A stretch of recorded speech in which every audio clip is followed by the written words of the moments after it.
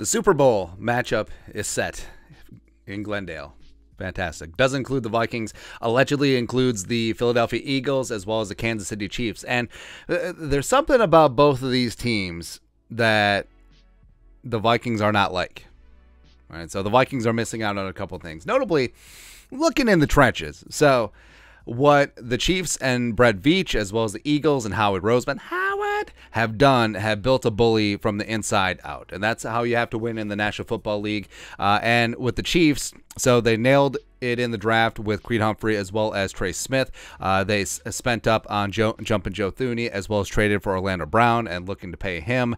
On the defense side of the ball, Chris Jones is pretty easily the most dominant interior defensive lineman right now. And also they spent a first-round pick on Jumpin' George Kalafdis as well as traded for Frank Clark a couple seasons ago. So as well as Kalen Saunders, one of my favorite guys from a couple years ago. So they have definitely built out from the trenches. And for the Eagles, offensive line, one of the best in the game. Malata, they got Lane Johnson, the human false start at both tackles. And as well as in the inside, they got Kelsey. They also have Cam Jurgens sitting on the bench, man.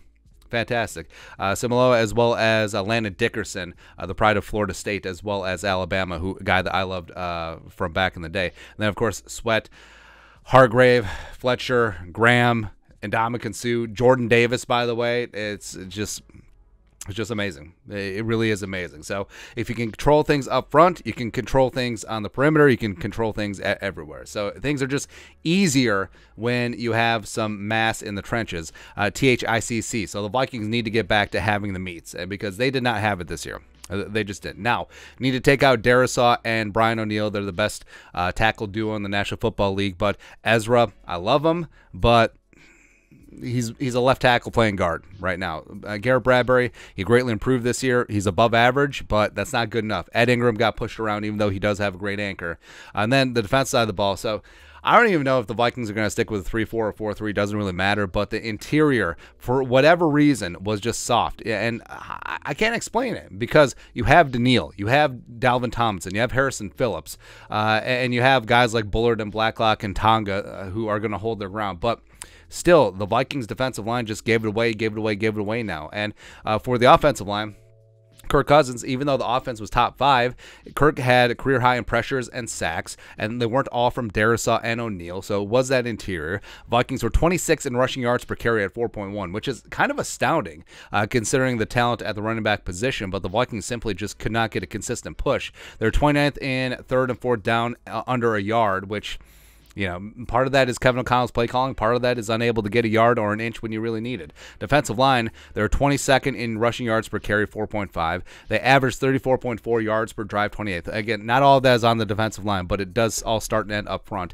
They allowed 111-plus rushing yards in 14 of 18 games, which is ridiculous. 5.5 sacks from the interior.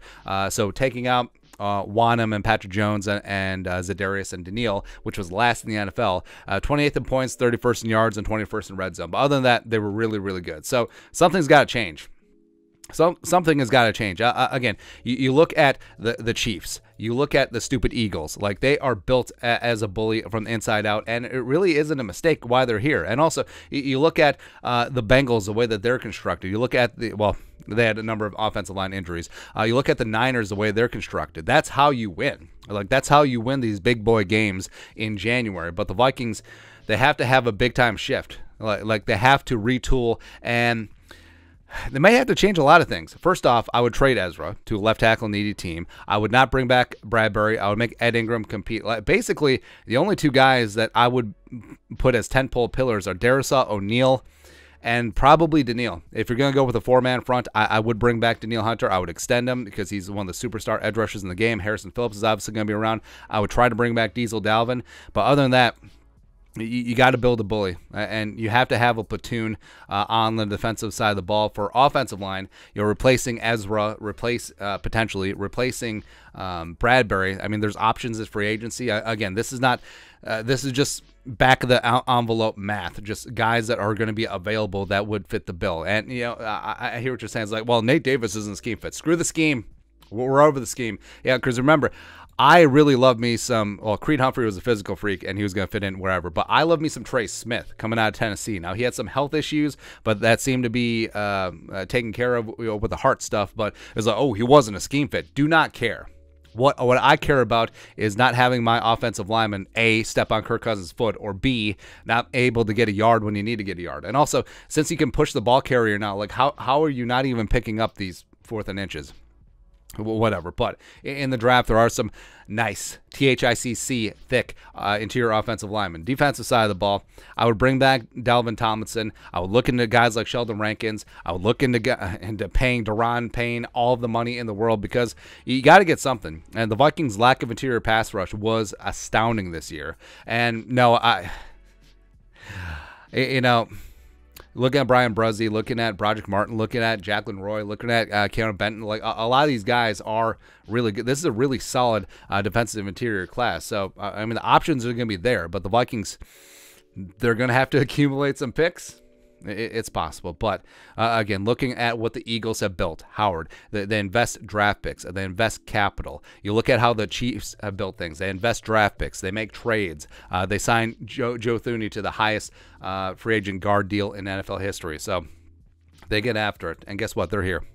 They're here, and the Vikings have had the offseason for the last couple weeks. So it's unfortunate. But they got to get back to building a bully up front. No excuses.